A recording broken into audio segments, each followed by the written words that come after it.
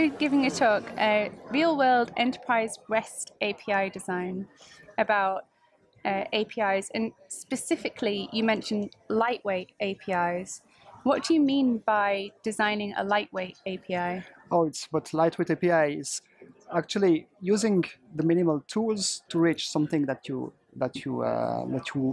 want really. And it was a lightweight process and not lightweight tools, lightweight tooling, what I meant by lightweight.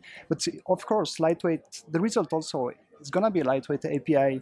And lightweight API for me is also just providing the minimal things. And so no over-engineering. Don't bloat your API with unnecessary things. And the only thing you have to do is actually keep the doors open to evolution. You have to structure, for example, your URLs in a way that you can add afterwards resources in your resource tree if you have a tree-like API. And it is also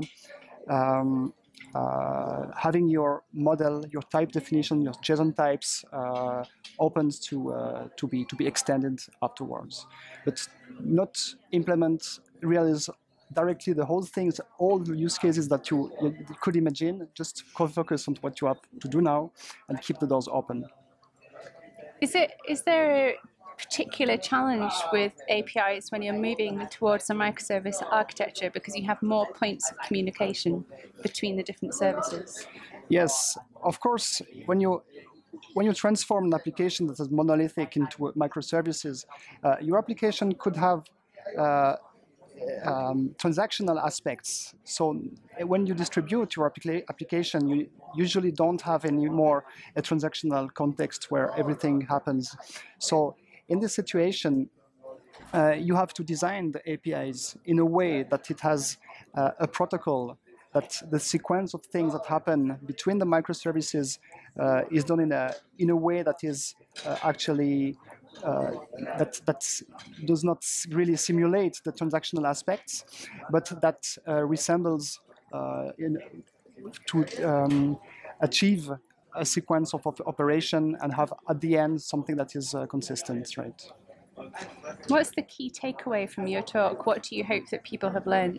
So the talk was about tooling for API design, and I've shown quite some examples of our APIs, and for me it's more about tooling that we have in many open source projects around in the area of REST APIs, and you have to pick them to choose the ones that fits the needs. Again, the simple one, the minimal one that fulfills your needs, and you can combine them together to have something interesting. And this is actually the project that we open sourced recently, Apicana, that does that. Just a combination of simple tools to provide something meaningful and lightweight.